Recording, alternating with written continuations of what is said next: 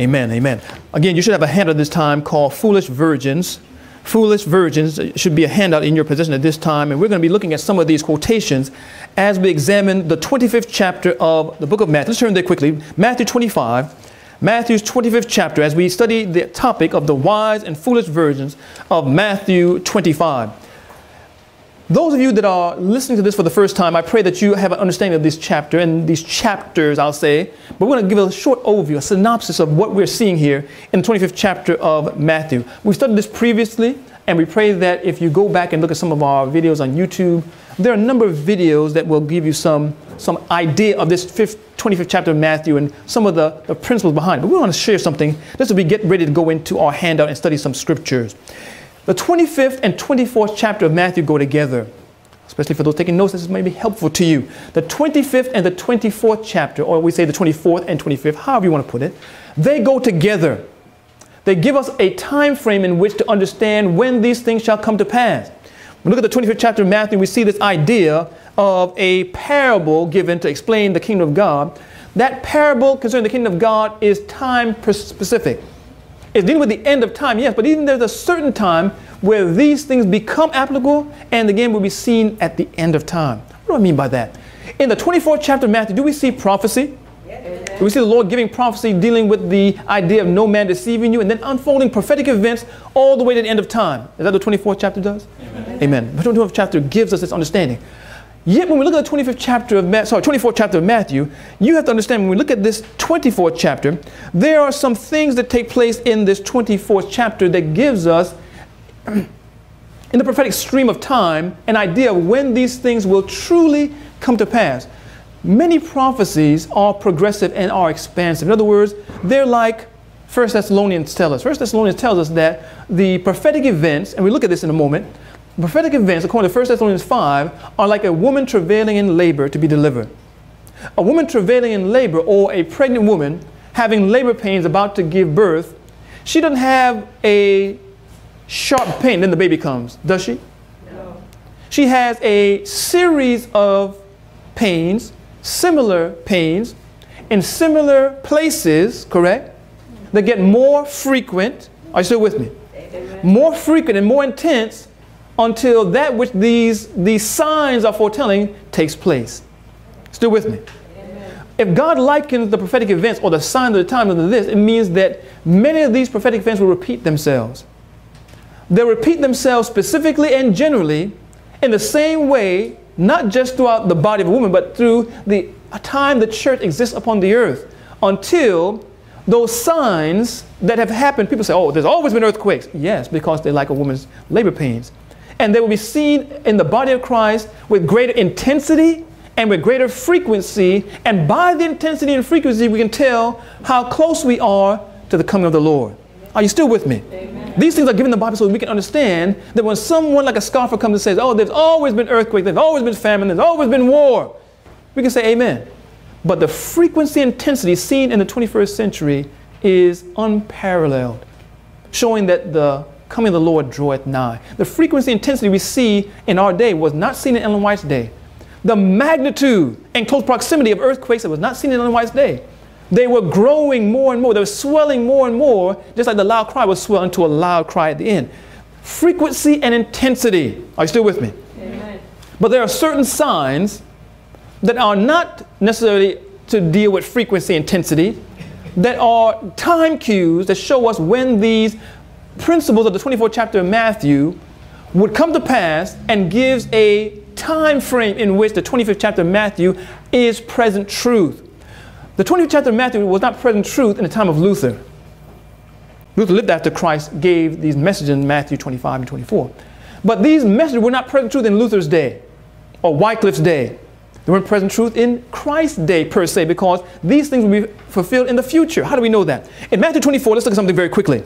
Matthew, the 24th chapter, let's look at just a few things that give us an understanding of what time frame in which we are to look and see these things take place, and this body of believers to be developed spiritually. Still together, right? Amen. I haven't lost you. Okay, Matthew 24. In Matthew 24, notice what it says in verse 29.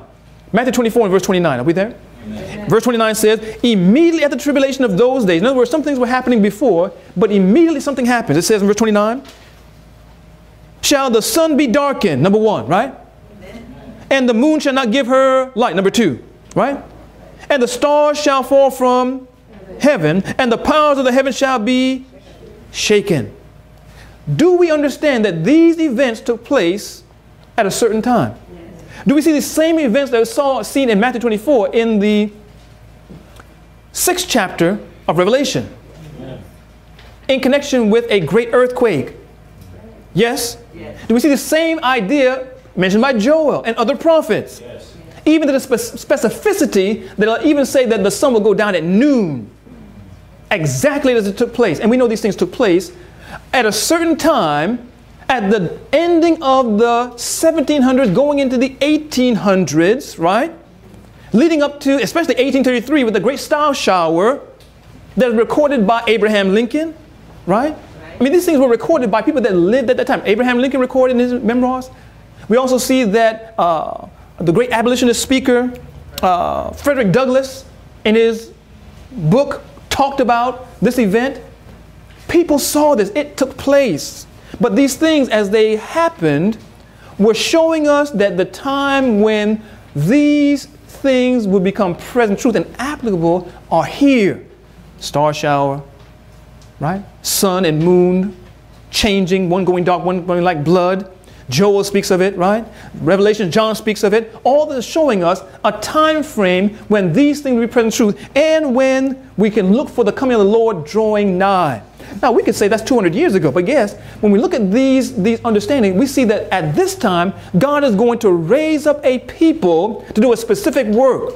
And in the raising of these people, when we look at the 24th chapter of Matthew, once we have this understanding, the 24th chapter of Matthew gives us an understanding of what's going to happen to those people as they develop. Matthew 24 talks about the parable of the fig tree, right? It talks about the time of Noah. Amen. It talks about how those times will be repeated. We can tell when the Lord is coming because of the fig tree, because of what happened in the time of Noah. It goes on and talks about other things and shows us what's going to happen to those people develop when these signs are fulfilled. Are you still with me? Amen. But when it gives us this understanding, remember the chapter divisions are put there by man. There's no chapter division in the scrolls. When God gives all this understanding, when we come to what we see as the 25th chapter, it says something, starts with a word that gives us understanding that what we just saw is a time period where it becomes present truth and these things are applicable. It says that that period is the period in which this prophecy or this parable is present truth. It begins with a word called then. Then shall the kingdom of heaven be likened unto. When is then? When these events, when these star showers take place, when the sun and moon, when these things happen, God is drawing together people that's going to liken unto 10 virgins. If you read the book Great Controversy, you've seen the book Great Controversy, that there was great application to this prophecy in the midnight cry. The idea of going out to meet the bridegroom was often the imagery used by the Great Advent preachers. And the Great Advent movement saw themselves in this prophecy because they believed that they had seen prophecy being unfolded by the great earthquake in Lisbon, by the star shower, by the sun turning to darkness and the moon becoming blood the same day. All these things showed that the coming of the Lord was nigh, and they saw the 23rd prophecy, and as they looked at all these things, they saw that this generation was now going to see the fulfillment of these passages here. And even though they believed that, it seems like they forgot that the Bible says that there would be a delay. What time are we living in now? The time of that delay. Because even though when we look at an application in the 1840s of a delay and so on, before 1844, and the idea of going in to meet him, there is an application, a great application at the end of time. I'm going to read that in just a moment. But when we look at this passage, there's some things in the 25th chapter of Matthew that we seem to not really grasp as God's people that are living under the time when the prophecy to be fulfilled, even with great intensity and frequency, all the way down to the coming of the bridegroom. We seem to not study this chapter and see it as applicable to us, and specifically dealing with issues that will be obscene among us, and use it as a template to not be discouraged when we see discouraging situations around us, ecclesiastically, socially. We can understand that we have been given a work and a mission and a role as salt in the earth, and to take up our work and do it according to the word of God. Not being dismayed by what other people are doing. Though their name may be on the church, we're not going to be concerned with that. We're going to say what we need to say and do what we need to do, sigh and cry. Are you still with me? Amen. When we look at this understanding, we get a great understanding of how God is encouraging us to, at this time, prepare to wake up. Because the Bible says, all slumbered and slept. Let's read some of this and just get some of the imagery so we can get it in our mind before we look at something. In Matthew 25, verse 1, it says this. Matthew 25, 1, it says, then shall the kingdom of heaven be likened unto the 10 virgins, which took their what? Lamps, and went forth to meet the Bible says they were virgins or women, right? Amen. These were women that were going to marry a bridegroom, a man. So these were, it's not our day, where it's men with men and women with women. These were women going into a bride party, right? And these women, Jeremiah 6:2, Isaiah 51 tells us a woman in Bible prophecy represents a church. Or as these 10 is completion, represents God's people that were assembled at this time to go in with him into a spiritual experience to hear the Advent message, because the Bible says, behold, the bridegroom cometh. Behold, Christ, the bridegroom, cometh. Now, Christ is the bridegroom, right? Amen. Remember when the disciples of John came to him and said, hey, why don't your disciples fast? He said, can the children of the bridegroom fast when they had the bridegroom with them? Amen. Jesus said he was the bridegroom. So we understand this idea, the bridegroom cometh, is the coming of Christ, an Advent message. Gather these people together. And it says here, it says they went and took their lamps and went forth to meet their bridegroom. What is a lamp in prophecy, prophetically? Thy what? Who can quote it? Thy word is a Bible, right? We know these texts. We studied those in Sabbath school when we were 2 and 3 years old, right? We know what the lamp is. These all had a Bible, right? And they all had a message. They gathered them together, right? And they all went to meet the bridegroom, right? They all had a similar experience of some sort, and they all made profession of being a part of this great Advent movement, and with one Bible, one message going out. But it says this in verse 2. And 5 of them were wise, and 5 of them were foolish. Now, some of us think that we can discern between the two easily, but we'll see it in a minute. Hold on a minute. 5 were wise, 5 were foolish. How do we discern the difference between? It says in verse 3, they that were foolish took their lamps and took no oil with them. Now, what's the lamp represent? The Word of God. So all had their Bible, the wise and the foolish, amen? Amen. All had the scriptures. But it said that the foolish, verse 3, foolish, took no oil with them. They had oil in their lamp at some time, which caused them to go out and experience. But they didn't take any oil with them for the journey. What is this oil? Let's hold our finger there in the book of Matthew 25. For those that may not know, look at a few chapters back. Look at the book of Zechariah. Zechariah's 4th chapter. Zechariah 4. What is this oil that they failed to take with them, that they possessed, because the oil being lit, that lamp being lit, seeing through the darkness to go to the bridegroom's house? And by the way, brothers and sisters, if you're not familiar with the Oriental culture, when I was in Japan, I was surprised to find out that even to this day, traditional Japanese wedding or Oriental weddings take place in the night. At night. It's the Oriental custom. See, the Western custom is to do it during, noontime or early in the morning.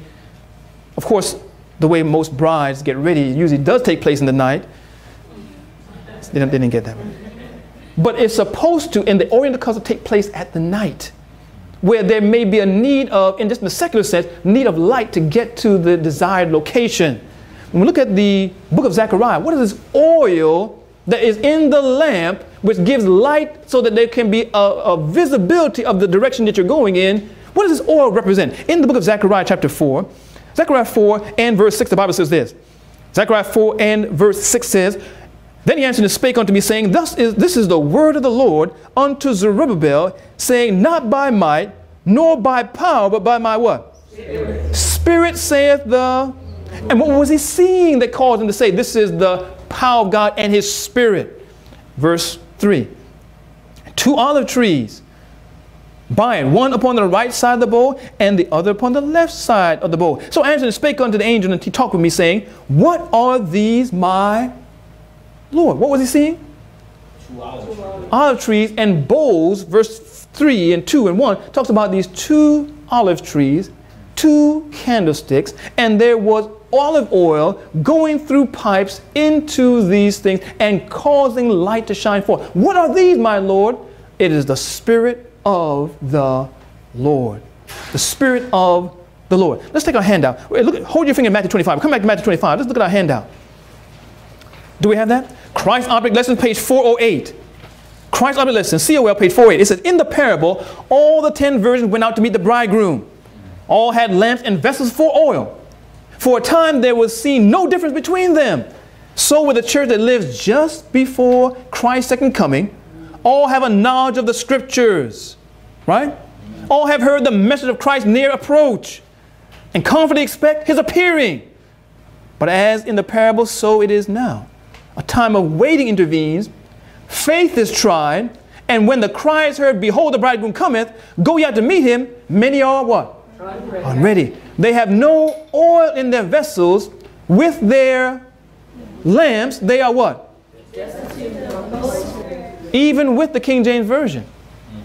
They're destitute of the Holy Spirit. Now, brothers and sisters, when we understand this divine truth, please do not let the idea escape on you that even though 5 were wise and 5 were foolish, and 1 did not take oil for the vessels, in their vessels for the long period of delay or for contingency, and 1 did, there was a similar situation that took place upon all of them that's significant for our study today. Very significant for our study today. When we look at this idea that something took place to them, we want to make sure that you understand. When we look at this parable, it says this. Let's read it. Matthew 25. In verse 4, it says, but the wise, Matthew 25, 4, but the wise took oil in their vessel with their lamp. But while the bridegroom tarried, they all slumbered and slept. 5 were wise, right? Amen. 5 were foolish. But how many slumbered and slept? All. 1 had oil for contingency and for delay. 1 took no oil, but all did what? Slumbered and slept.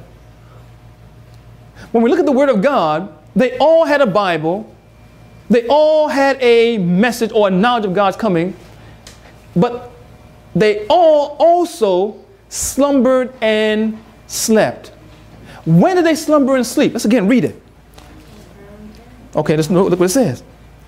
Verse 5. While the bridegroom, what? Tarried, they all slumbered and slept. And at midnight, the darkest hour, right? There was a cry made, behold, the bridegroom cometh, go ye out to meet him. Then all those virgins arose and trimmed their lamps. There was a message that called the people during that time, during this Advent time, during the time when these signs, some people were alive that still remembered seeing some of these signs that gave the Advent message. And they heard this message, and they all went out to meet the bridegroom and make preparation. Their lamps shone with great brightness and caused others to join the bridal party. But of that group, some were wise and some were foolish. Now the Bible says, while the bridegroom tarried, there's a period of tarrying where there was time that passed over this body in the night, and during this nighttime, because there was a need of trimming the lamps means the lamps went out. During the time of tarrying, someone's lamp went out. During this time of tarrying, some light continued to burn because they had oil. During the time of tarrying, though some had lamps that were truly burning by the power of the Holy Spirit, and some were destitute of the Holy Spirit, all were slumbering and sleeping until right before the bridegroom is about to make his appearance, a cry again, similar to the first one, takes place in the church and wakes everyone up. Occurrence, something happens prophetically that wakes everyone up. And now, though probably before it was not easily discernible what was in the vessels, because you had the lamp and you had oil in the vessel. What was in the vessel now becomes apparent. The Bible says, for God to command the light to shine out of darkness has shone into our hearts, to give the light of the knowledge of the glory of God in the face of Jesus Christ. And we have this treasure in earthen vessels, that the excellency of the power may be of God and not of us. Where's that? 2 Corinthians 4. You see why we sing these songs? It's not to be cute. It's to put these things in your mind, because these things will help you in the time of trouble. from the smallest child, they can remember these songs. We have this treasure, this glory of God, this Holy Spirit, this experience in earthen vessels. So they had this oil in their vessels with their lamps. They had an experience that caused the Bible to be a true guide unto them. But when were they able to truly see the difference between these two groups? At the second cry, this issue right at this prophetic event at the end of time. But brothers and sisters, we can't ignore the fact that during this tarrying time, all slumbered and slept. The wise too? Yes, the wise too. Me? Yes, you. You too? Amen. All slumbered and slept. When we understand, in the midst of all that we're studying this morning, when we understand what this sleep is, it gives us understanding of the importance of us truly letting the scriptures cause us to allow our light to shine despite the condition that we're in. To attain to this spiritual power seen by the oil, and to keep it in our lamps that we don't run out. To allow the Word of God to read. Now, if you read Christ's object lesson and read this chapter in the Spirit of Prophecy, you've seen some amazing things. And this is just a repeat to you. This is not really showing you anything that you don't already know. But many don't seem to understand the parable and how it really speaks to us, especially this idea of slumbering and sleeping. There are three main ways. Three main ways. Now, there may be 17, but as far as I can see, with my own limited understanding, humbly sharing some things with you this morning, there's only three main ways that I've seen in the scriptures. And again, I could be wrong. But I've only seen three main ways that God expresses in a prophetic sense sleep. And these three ways are applicable to what we see in Matthew 25.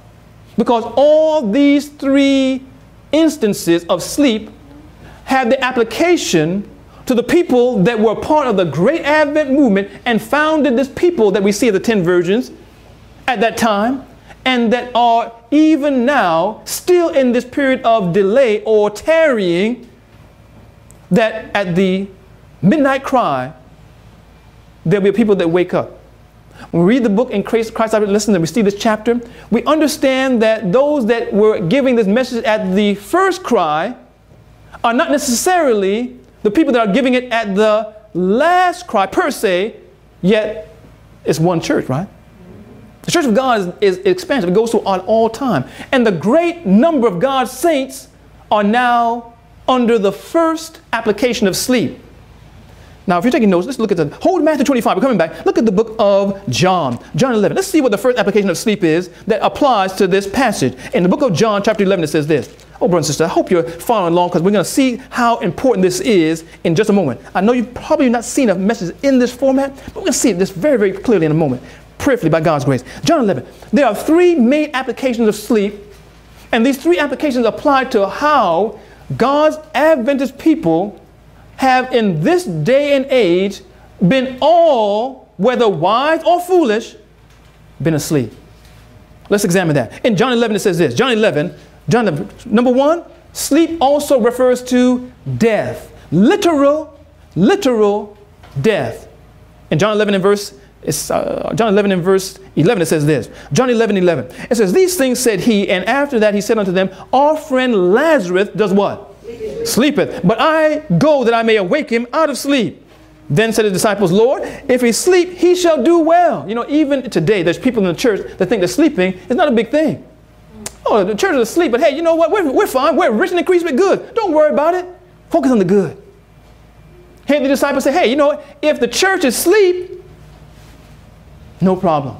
God said it. I don't have no problem with that. We're going on.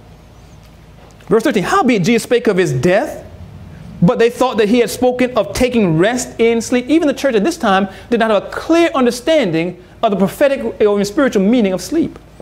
Verse 14. Then said Jesus unto them plainly, Lazarus is dead. First application, what? In the book Christ's Object Lessons, if you read all of it, because we didn't give every quote there, Christ's Object Lesson says that many that gave this Advent message at the beginning in the 1800s and faithfully let their light shine that men may see their good works, that their light, even though they're fallen in the death of sleep, their light still shines pointing the way to the Father's house. The book Great Controversy is a light that even though she's sleeping in the grave, she's still pointing the way to the Father's house. Jan Andrews, he has fallen asleep, one of the first pioneers to die. He has fallen asleep, but his books are still pointing a light into the bride chamber. S.N. Haskell, John Loughborough, you go on and on. All these individuals, their books are still lighting the way to the Father's house. But where are they right now? They're asleep. They have fallen asleep in death. Now, we're told in the book Early Writings, and it's not in your notes, but in the book Early Writings, we're told that those that died in the faith of the 30th message, keeping the Sabbath, will come up in the special resurrection. So even though they have fallen asleep, guess what's going to happen at the very end? You missed it. You missed it. You missed it. Second application. We can't go back. We can't go back. We have to keep going forward. We can't go back. Think about it. Second application. Number one, death. Number two, a lack of prophetic discernment. What's another application of sleep? A lack of prophetic discernment. Look at the book of 1 Thessalonians quickly. 1 Thessalonians. All did what? So did everyone die? Well, basically, yes. Who at that time is alive today? They all slumbered and slept, right? However, their light caused many others to come into the bridegroom party, as it were. And there's some today that still have light shining. Are you with me? Yes. The original people have all slumbered and did what? Slept. Both wise and foolish. Have mercy. That's chilling to think about that. Wise and foolish. They all slumbered and slept. Yet, when we talk about this application, there are other people that came into the faith and understanding because of their light, or their lamps, as it were, their understanding, their messages. And those people also are still there. And even though they're alive, they're not spiritually, or sorry, they're not dead in a prophetic sense. They're alive and remain, as it were. These other two applications apply to them. Did you get that? Amen. All that body, Ellen White, James White, even William Miller, all these people that had a part in the early work, they all are doing what right now? Slumbering and sleeping. Until the master calls them, right? But there were others that came in and heard the message, and that crowd swelled. And there's some that are alive today, and they have still some today, both wise and foolish now, because ever since that time, when all those signs took place, the church is represented by wise and foolish. Wise and foolish. Remember when that vote was just taken to the general conference? What was the vote? It was like 40-something% for women's ordination. It was almost 50%. Half wise, half foolish. When we look at the work of God, there are people alive today, and the people alive today that are not of that first group that all slumbering and sleeping in the grave, these people are wise and foolish. These people are not represented by death because they're alive. And they're represented in these two other applications of death. So we see exactly why we're in the condition that we're in today, and why God is trying to do a work of revival and reformation, and the cry will soon be made, behold, the bridegroom cometh. We're looking for 1 Thessalonians, are we not? 1 Thessalonians chapter 5. 1 Thessalonians chapter 5, and we're going to begin with verse 1. 1 Thessalonians chapter 5 and verse 1. Say amen if you have that. Amen. Okay, just wait for me because I'm trying to get there. 1 Thessalonians chapter 5 and verse 1. Amen. But other times, are we there? Amen. But of times and seasons, brethren, ye have no need that I write unto you, the brethren of the people of God, right? You have no need that I write unto you, for yourselves know perfectly, or the brethren do, that the day of the Lord so cometh as a thief in the... For when they shall say peace and safety, then sudden destruction come upon them.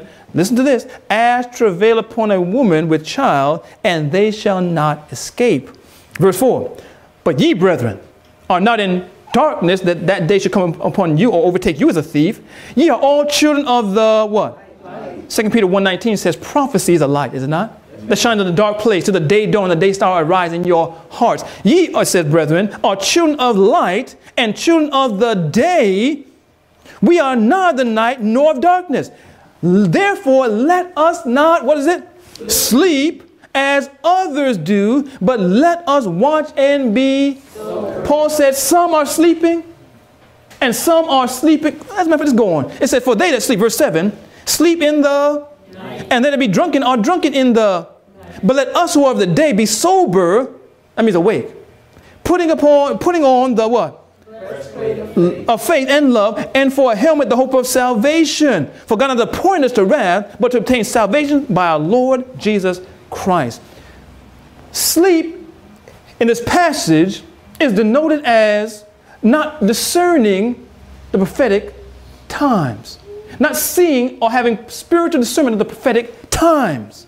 They were sleeping, even in the night. Brothers and sisters, could it be that even with all our understanding and all our zeal and our sincerity, we're sleeping? We don't really perceive the true import the scriptures are giving us? The Pen of Restoration says that the discernment of how someone is spiritually, it said to see if someone has really been carved out of the world by the mighty cleaver of truth is how they deal with health reform. Their understanding and their acceptance of health reform is an indicator, she says, of they're really being carved out by the mighty cleaver of truth. And she said the mighty cleaver of truth is a 300 message. How they react, are they kind of, well, okay. Dress reform, okay. Well, you know, we'll eat some vegetables. You know, let's not get too fanatical about this stuff. The discernment of where one is, health reform, she says, is a part of it. Dress reform, she says, is a part of it. The fruit of the Spirit, the character. Because again, that oil represents the Holy Spirit, and the Holy Spirit represents what? Okay, you don't know. Look what it says in Christ's Object Lesson. The second paragraph. Christ's Object Lesson, page 411. What does this oil represent? Christ's Object Lesson, page 411. COL 411 says, no man can receive the Spirit for another. Amen? Amen? No man can receive the Spirit for another. No man can impart to another the character which is the fruit of the Spirit's working. Now, do you know? The character which is the fruit of the Spirit's working. Though Noah, Daniel, and Job were in it, meaning the Lamb, as I live, saith the Lord God, they shall deliver neither son nor daughter, but they shall deliver their own souls by their righteousness. Christ's Object Lesson, page 411. What does this oil represent? Just the Holy Spirit? Even the development of character necessary to enter in with the bridegroom. So we're talking about this experience or this oil. It's also represented even in a tarrying time of the possession of, what's that word? Character. Possession of what? Character. In the 14th chapter of Revelation, I know we're going number 2, but let me give you a text. In the 14th chapter of Revelation, those that died, those that are sleeping in the grave, that had that character because of the oil and because of the word, because of the message, because they died, they can't enter into the kingdom of God, right? Because they died, there's no more hope for them, right? No, they most certainly, because that death does not keep them. Even though they slumbered and slept, notice what it says in Revelation 14. Revelation 14 says this, the 14th chapter of Revelation, Revelation 14, and Revelation 14 and verse 12, it says, here is the patience of the saints. Say amen if you have that. Amen. Revelation 14, 12 says, here is the patience of the saints. Here are they that keep the commandments of God and the faith of Jesus. And we found that when we talk about that here, some of those that are here are there in the grave. Here are the patience of the saints. Where are they? Well, a lot of them in the grave. Well, what about them? Look at verse 13. 13 says, and I heard a voice from heaven saying unto me, write, blessed are they that die in the Lord. So, blessed are the dead which die in the Lord from henceforth, yea, saith the Spirit, that they may rest from their labors, and their works do follow them. They won't lose their reward in any wise. They all slumber and sleep. But their labors may be ended in a sense for this tarrying time, but their works do follow them. The 11th chapter of Revelation said God will give people's works unto his servants rewards. Oh, brothers and sisters. Some are sleeping in the grave. In our generation, among us that are alive, we don't possess a true understanding. If we really understood, if we really had a true understanding of the prophetic situation, we would be so evangelistic. We'd be so spiritual minded. We'd be so active for God in various ways. We'd be all encompassed. You say, oh, let the pastor do this. No, brothers and sisters, we all would be. Moses said, would to God that all of God's people would prophesy. And then he would pour his Spirit upon them. That's what the whole idea of the sealing work or this Advent message is, that all the world would feel and experience the power of God, that all would be called to prophesy. The book of Joel said he'll pour his Spirit upon what? All flesh. One writer said all flesh prepared to receive it in early and latter rain power. God desired that all would receive this gift. But brothers and sisters, we're not truly understanding the prophetic time that we're in. And the degree that we understand it is the degree in which we see revival information. We're told that when we study the books of Daniel and Revelation correctly, that we see a revival among God's people. Over and over again, she talks about this idea of receiving a knowledge of God's truth, receiving a knowledge of the three in his message, studying Daniel and Revelation. These things, especially even Daniel 11, these things are called revival and reformation. They would seem to cause us to see where we are and to be wide awake spiritually. Amen. Number two is lacking discernment, even prophetic discernment. Number three. You can write down in the notes Isaiah also, Isaiah 56:10. Isaiah 56:10 talks about those greedy dogs that like to slumber and sleep, the watchmen that can't give the message. They love to slumber and sleep. They can't bark and they can't seem to stop sleeping. They can't discern the sign of the times to give the present truth. That's Isaiah 56. It's not just a rebuke saying someone's a dog. The symbol shows that these people are unable to give the message. They're unable to cease from their sleeping. They're unable to give present truth, prophetic messages. They are unable to do so. It's who they are. They must be transformed. Isaiah 56 and verse 10. Number three. Hope we're still together. I hope we're still together. I can't tell. Number three. We talked about number one, death, literal death, right? Dying, going to the grave. Number two, lacking spiritual discernment when it comes to the prophecies. Lacking prophetic discernment. Number three is again a lack of spiritual discernment. But this lack of spiritual discernment is dealing with the introduction of error. It's one thing to not really see in its true import the prophetic things that we're seeing in the three in his message. Not really understand the need of reforms. Not really understand the gospel. Not really understand what the judgment hour is. It's one thing not to really see these things and see them in such a way that it causes us to completely be changed in life and to do the will of God from an enlightened spiritual conscience. That's one thing. But when we talk about this idea, the third principle of sleep, the Bible teaches that another aspect of sleep is that we do not have the spiritual discernment as to the introduction of error. Spiritual discernment, the introduction of error. In other words, errors or iniquity can abound, and rather than being able to easily discern it, it seems as if we don't have the ability. We seem to lose that ability, just as some in nighttime seem to lose consciousness. When you're sleeping, do you know what's going on around you?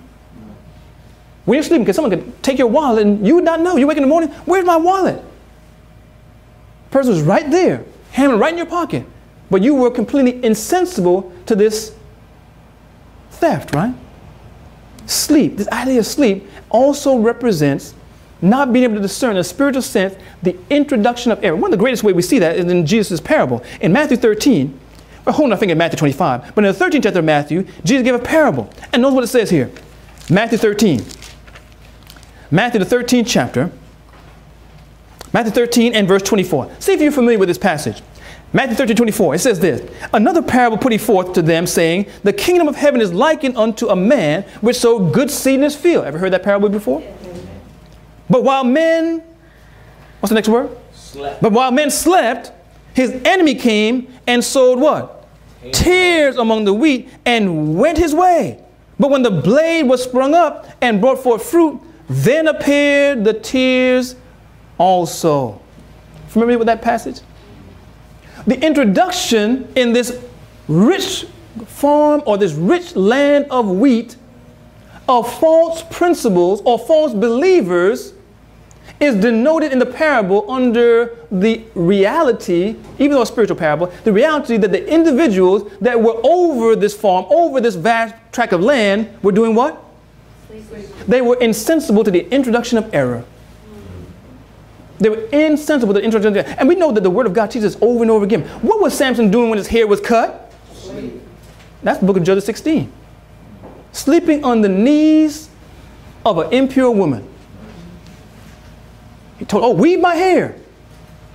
Oh, put the... That last time, he didn't want to expect that, was he? He was insensible. And Ellen White says, as she cut, he was so deep asleep. He cut off the big, because he had massive hair. He had 7 huge braids. And these large, she said, massive shards of hair fell to the ground, and he was insensible to what was going on. He was insensible that he was being dispossessed of something that symbolized spiritual truth. Remember 1 Samuel? Saul was in that ditch or that trench sleeping, and he had a spear and his cruse of water. Now, a spear, of course, represents the Word of God, just like a sword does. And the water, of course, represents the Spirit. And he put his spear down and his water and fell asleep. Now, the Bible says, if the blind lead the blind, the king of Israel was down in the ditch, sleeping. And he took the Bible and he took the Spirit down inside there. And what did David come and do? He said, you won't need this. And when he woke up, where's my spear? Where is my water? Allegory?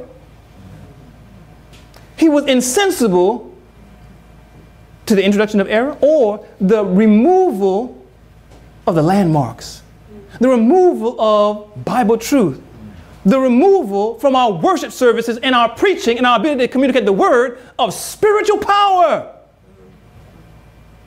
Oh, that was a good message. What did he talk about?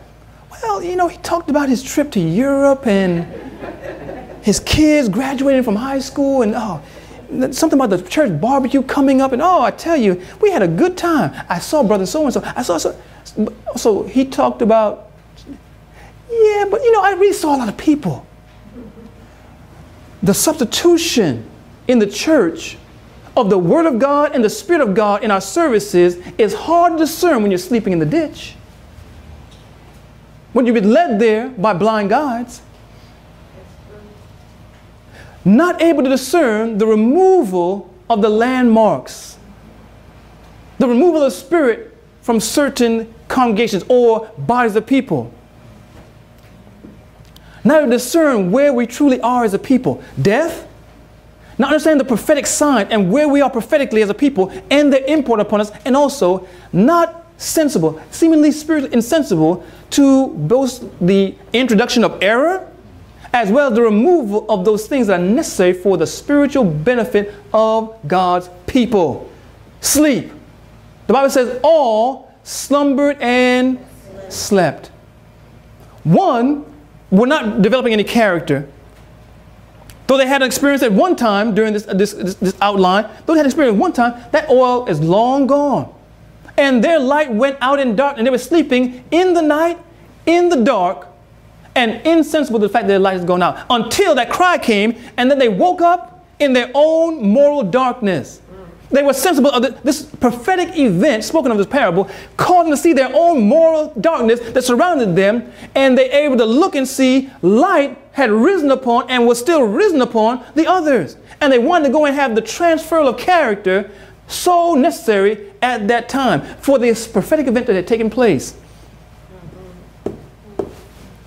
These people that are not wise, that are foolish, are not hypocrites.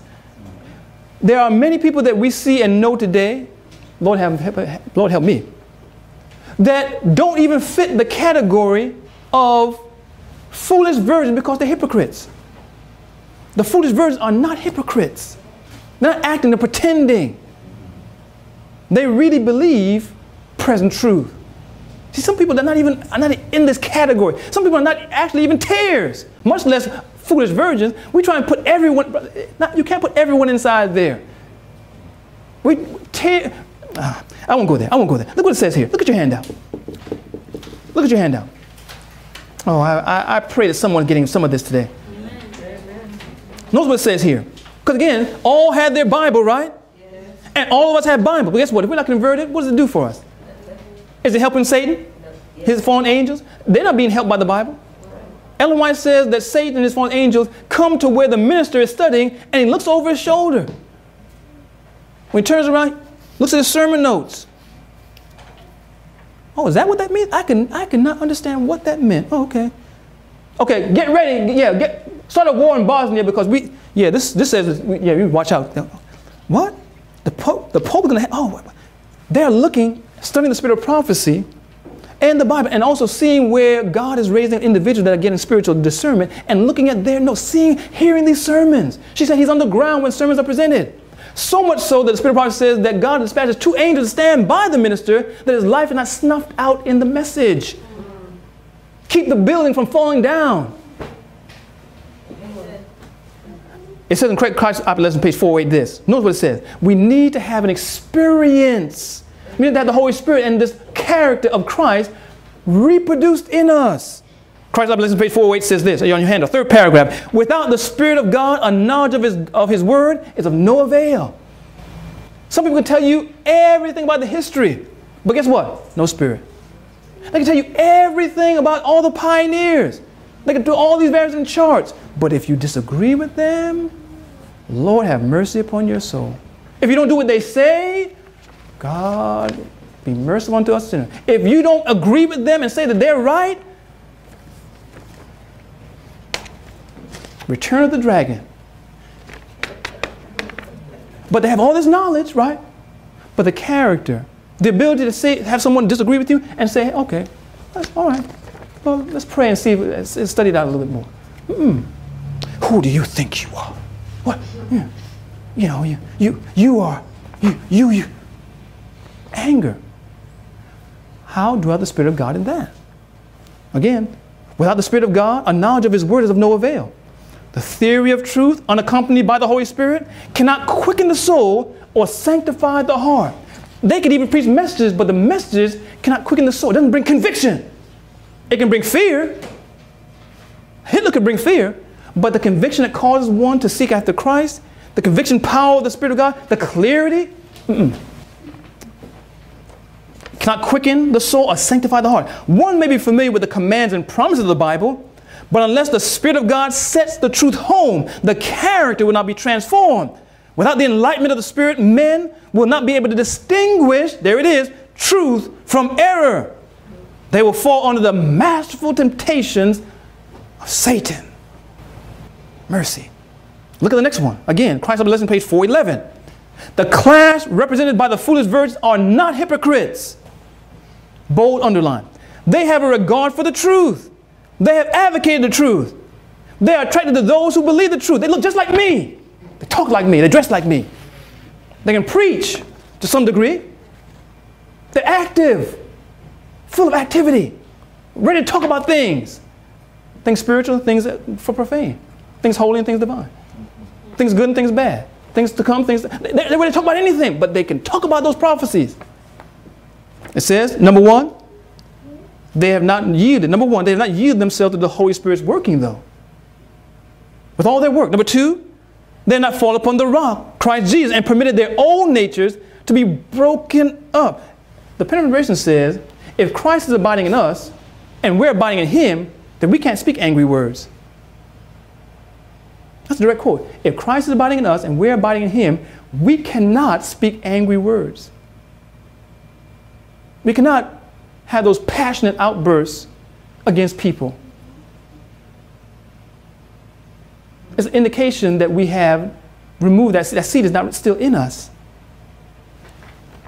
They have not fallen upon the rock and been broken. This class are represented also by the stony ground hearers. Number three, they receive the word with readiness, but they fail of assimilating its principles. They're on live stream. They subscribe to YouTube. They watch all the videos. Its influence is not abiding. The Spirit works upon man's heart according to his, number one, or A, desire, and also B, his consent, implanting in him a new nature. But the class represented by, number four, the foolish virgins have been content with a superficial work. The pastor gave me £1. Oh yeah, guess I'm okay. Oh, he smiled. Oh, the people think that I dress well. Oh, I speak well when I give prayer. And everyone seems to think that, they respect my opinion.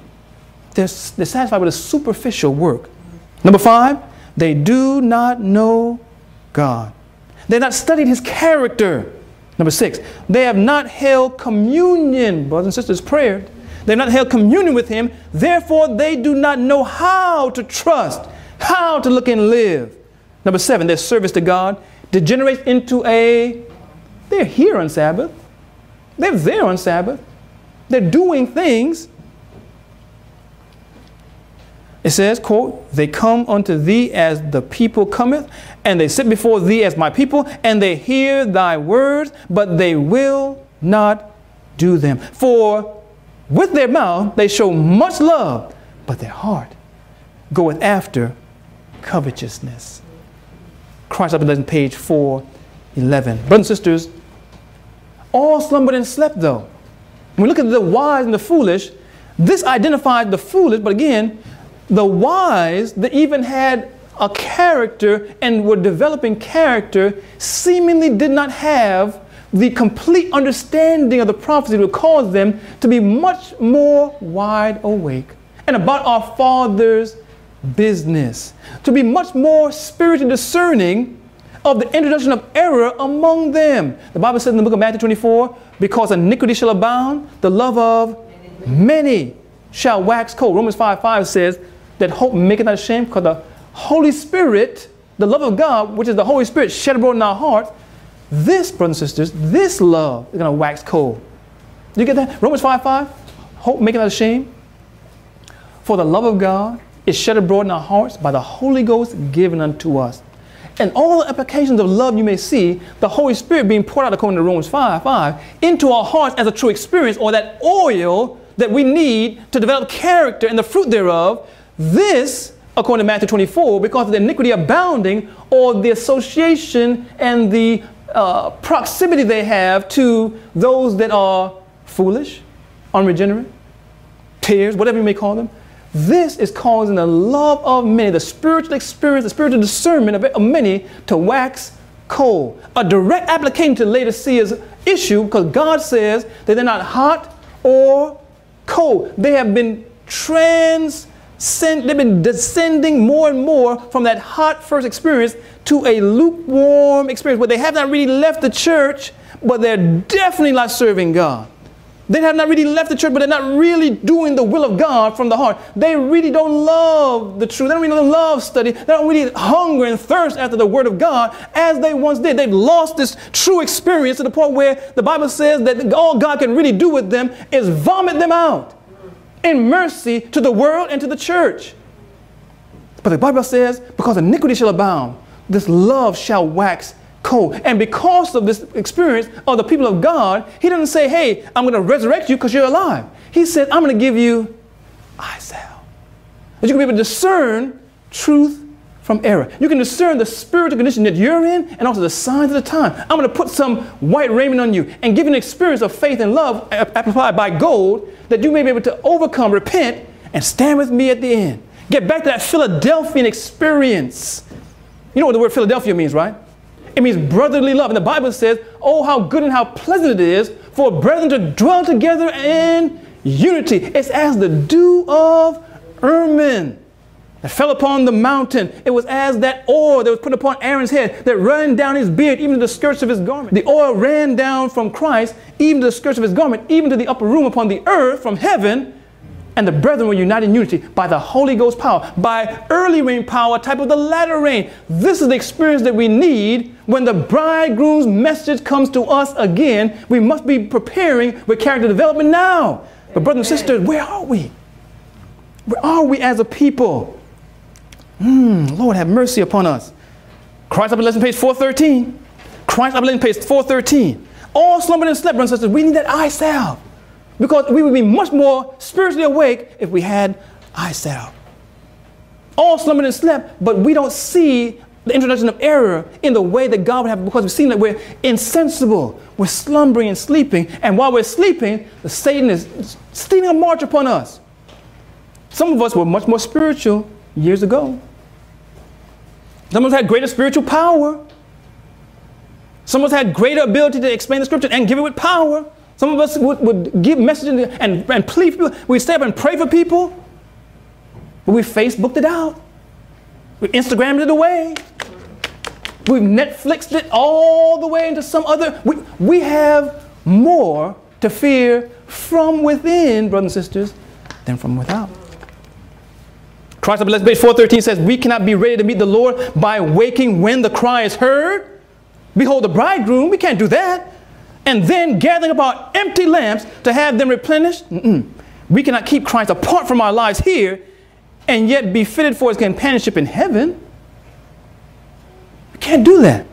This is because the church in general thinks that this latency condition and this oilless condition is to be proffered or to be applauded. That's only making the love of many wax cold. It's not God's idea. God says we do not know, latency does not know its own true condition. That's why they believe they're rich and increase of good, and God said we're wretched, miserable, and naked. There's a dichotomy. There's a difference there between God's view and our view. Spiritual discernment of those that are not sleeping in the grave. It says this. Christ of the lesson, page 418. COL 418. But no man can impart that which he himself has not received. I'll read it again. But no man can impart that which he himself has not received. In the work of God, humanity can originate nothing. No man can, by his own effort, make himself a light bearer for God. It was the golden oil emptied by the heavenly messengers into the golden tubes to be communicated or conducted from the golden bowl into the lamps of the sanctuary that produced a continual bright and shining light. It is the love of God continually transferred to man that enables him to impart light into the hearts of all who are united to God by faith, and the golden oil of love flows freely to shine out again in good works in real heartfelt service to God. Amen. But in this condition, the cry comes. While some were getting involved in activities in the church, and some were really understanding the principles of the church and accepting them and walking in them and sharing them, the cry comes. Behold, the bridegroom cometh. Notice what it says. Christ of the lesson, page 412. COL 412. It is in the crisis that character is revealed. When's character revealed? Crisis. Let someone come inside and start shooting, and we'll see really who is strong like David. When the earnest voice proclaimed at midnight, behold, the bridegroom cometh, go ye out to meet him, and the sleeping virgins were aroused from their slumbers, both wise and foolish. It was seen who had made preparation for the event. Both parties were taken unawares. But one was prepared for the emergency, and the other was found without preparation. So now a sudden unlooked for. So now, we're talking about our day now, a sudden unlooked for calamity. Something that brings the soul face to face with death will show whether there's any real faith in the promises of God. What could that be? What calamity is about to happen to come upon us that will bring our soul, every soul, face to face with death, that will show truly if we have any faith in the promises of God? It says, it will show whether the soul is sustained by grace. The great final test comes at the close of human probation, when it shall be too late for the soul's need to be supplied. What's the soul's need? That developed character. A great event. Great Controversy 605 says this. Great Controversy 605. The Sabbath will be the great test of loyalty, for the point of truth specially controverted. When the final test shall be brought to bear upon men, and the line of distinction shall be drawn between those who serve God and those who serve him not, while the observance of the false Sabbath in compliance with the law of the state, contrary to the fourth commandment, will be an avowal of allegiance to a power that's in opposition to God. The keeping of the true Sabbath in obedience to God's law is an evidence of loyalty to the Creator. When one class, by accepting the sign of submission to earthly powers, receive the mark of the beast, the other, choosing the token of allegiance to divine authority, receive the seal of God. By death decree, this will be a calamity that brings the soul face to face with death. What's the cry at midnight? Behold, the bridegroom coming. Oh, when that takes place, everyone knows Jesus is about to come. Then everyone's gonna be scrambling. Let's get ready. Too late. It'll be too late. We need to make preparation now to develop character. Let's say, oh, well, there's going to be some that are going to be called in. And if they can get ready, surely I can, brothers and sisters. Brothers and sisters, do you believe that this parable is not speaking to us? You think this parable and these principles and the character can be developed in a moment? That we can especially ignore the evidence of God's Spirit for so long and then in a moment switch back on our spiritual afterburners? We're almost done. TM, Testimonies Minute 233. Now is the time for the careless to arouse from their slumbers. Now is the time to entreat that souls shall not only hear the word of God, but without delay secure oil in their vessels with their lamps. That oil is the righteousness of Christ. It represents character. The character is not transferable. No man can secure it for another. Each must obtain for himself a character purified from every stain of sin. Now, 5 Testimony 136. Now is the time for God's people to show themselves true to the principle. When the religion of Christ is most held in contempt, when his law is most despised, then should our zeal be warmest and our courage and firmness the most unflinching. To stand in defense of truth and righteousness when the majority forsake us. Forsake us, that means they were with us before. When the majority forsake us, that meant they must have been with us before. Who, according to the Great Controversy 608, is going to forsake us? The majority forsake us. To fight the battles of the Lord when champions are few. This will be our test.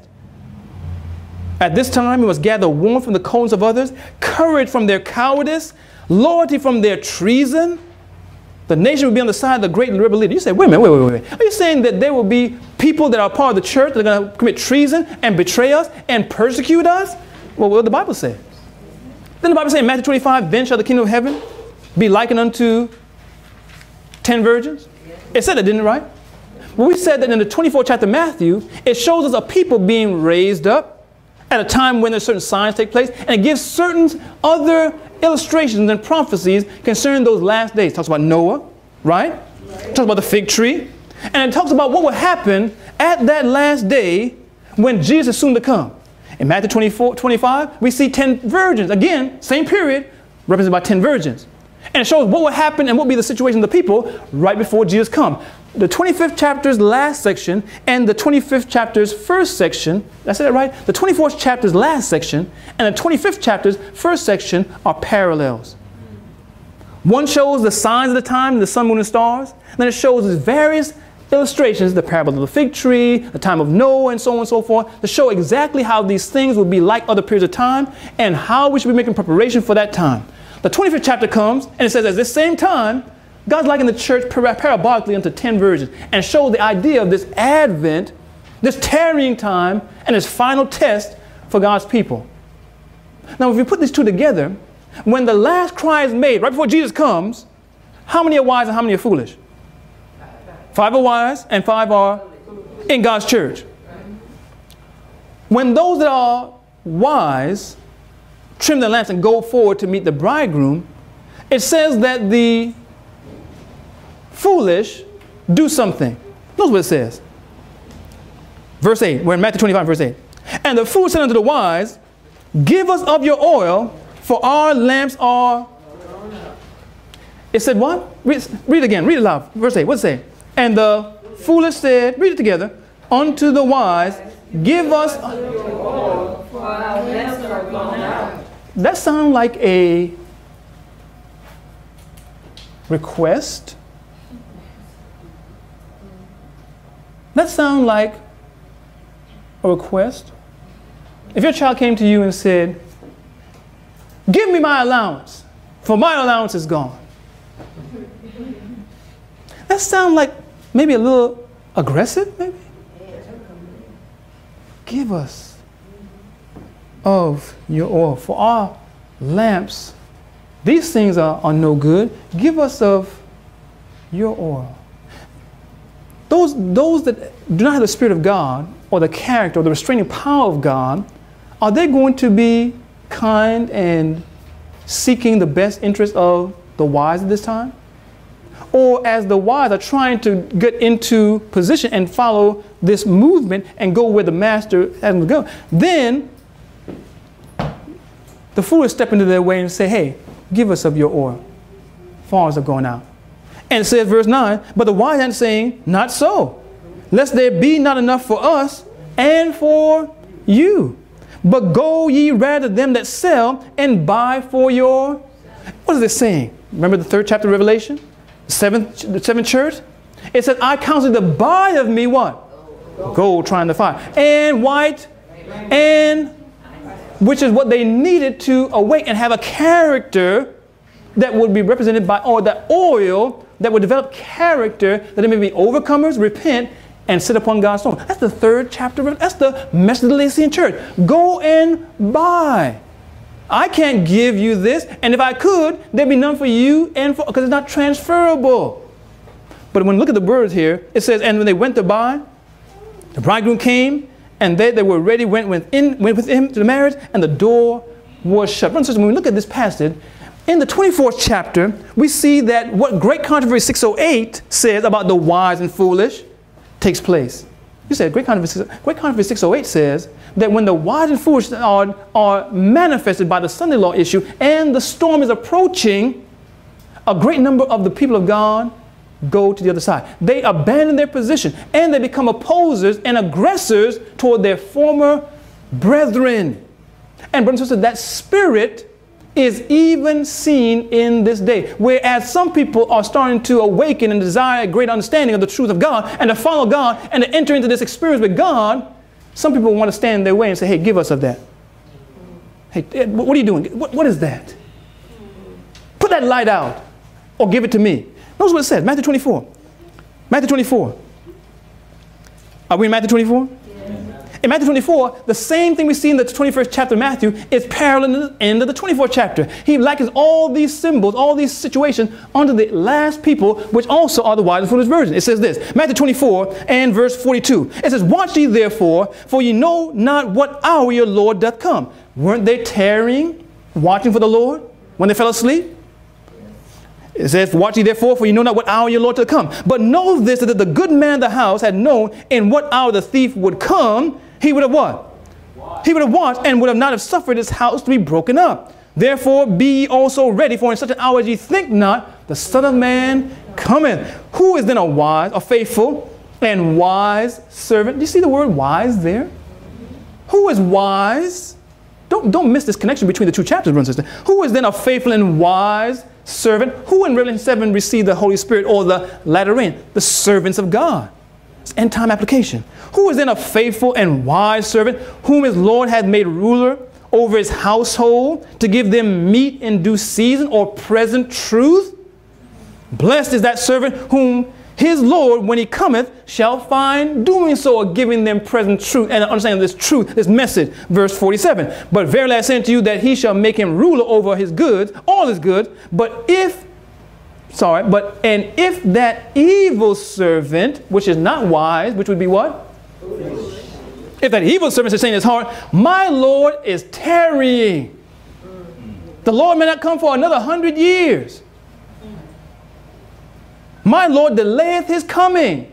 Let me just take a little nap until he comes. Let me just occupy in some sleep until he comes. And shall begin to do what? Smite his fellow servants in the church, and to eat and drink with the drunken, or partake in the things of this world. A people unfaithful to their calling, that not only are partaking with the things and pleasures of this world, but in the same course turning to attack, malign the character of, disfellowship, and be overly aggressive toward those that are wise servants, that are faithful. The Lord, verse 50, of that servant shall come in a day when he looketh not for him, and an hour that he is not aware of, and shall cut him asunder and appoint him his portion with the hypocrites. There shall be weeping and gnashing of teeth. There's going to be a change, brothers and sisters. There's going to be a change. Those that seem so zealous, if the Spirit of God finally leaves them, what will they turn to? Persecutors. Brothers and sisters, we see a tremendous situation. And this is not talking about them. This is talking about us. The Spirit of God can lead anyone. Ask Saul.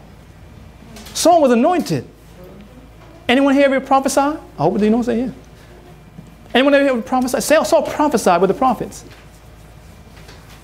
The saying was, is Saul among the prophets? Man was chosen by God, chosen by a prophet through the inspiration of God's power. This individual went into a Christless grave. This individual closed his earthly probation while he still lived. We must, brothers and sisters, understand that both the wise and the foolish virgin all slumbered and slept. And all of us, even hearing this message, as long as this message may be played, are in those last two situations where we don't really see and understand with the full gravity, the prophetic implications upon us and upon the world.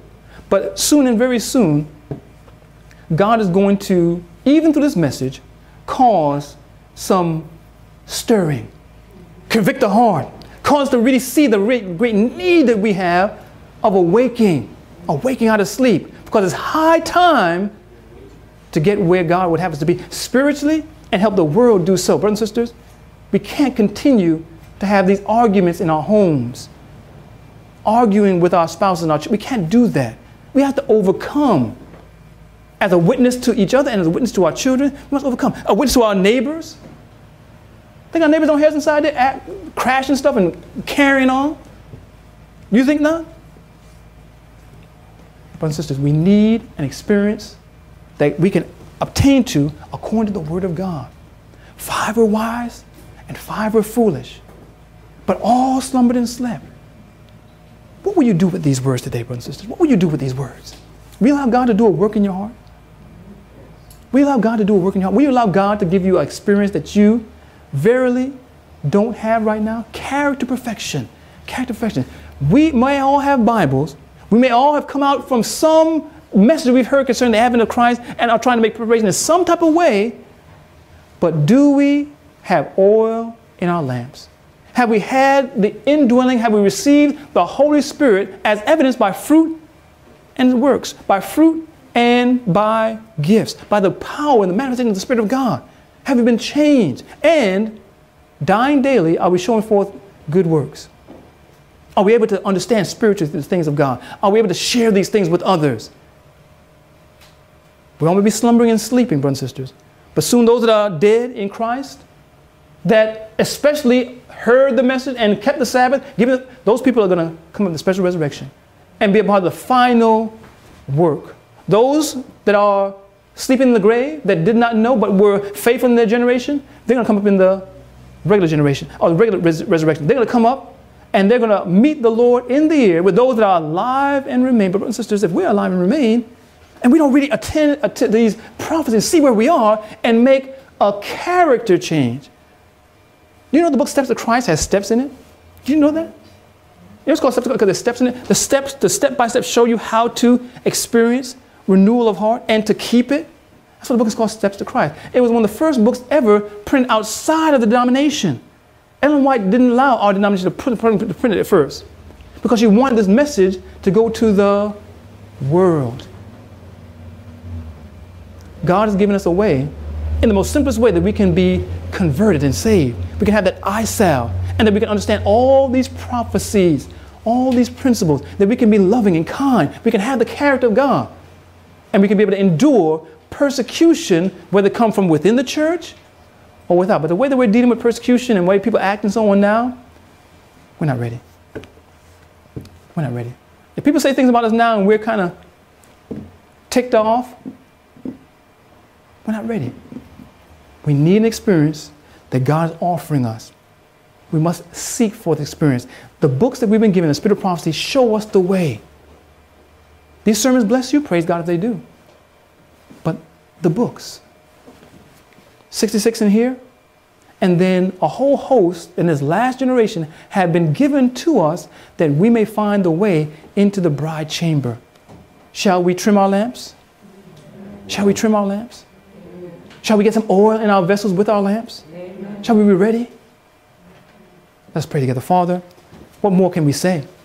We pray that the Holy Spirit would do a work in our hearts and we will see truly that it's not all the various things that we tend to focus on. We want to focus, and many people focus on the New World Order, the Jesuits, the Illuminati, the conference, the division, the church. There's so many different things that in themselves have some bearing and some true, iniquity abounding, But brothers and sisters, if the love of God is waxing cold within us, we shall likewise perish. We need oil in our vessels with our lamps. We need an experience that we do not have. We need an experience that will cause us to be ready when that cry is made. And here we are at the end of time. All the signs are fulfilling. Where are we?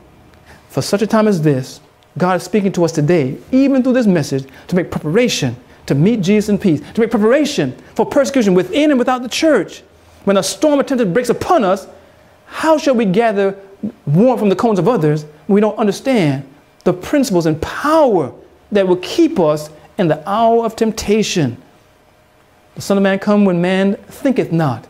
Lord, help us to be ready, because we have made preparation in our hearts by daily surrender to Thee. Taking that little book, Steps to Christ, and examining what those steps are, chapter by chapter, obeying the principles and the guidelines in that book, that we may experience a new experience. Looking at Christ's object lessons that shows us that true experience and takes us point by point through a true experience. Looking at the law of God and the Sermon on the Mount. All these things, Lord, have been given for our sanctification, that we may have that eye salve and the prophecy may be made plain to us through spiritual eyes.